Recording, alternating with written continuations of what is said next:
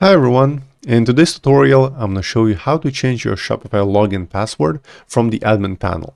So once you're logged into your admin, go to your account by clicking on this icon at the top right corner and then click on manage account. Then look for security tab on the left, and once the page loads up, click on change your password. Here it will basically tell you if your password has been used on other stores on Shopify. In my case, yes, it was used and I will have to change it.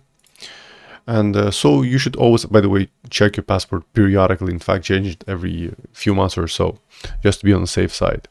So on your current password, just type in your current password.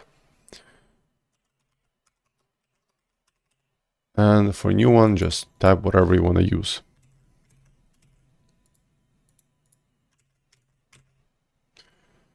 Change, don't update. And that's it. The password has been changed.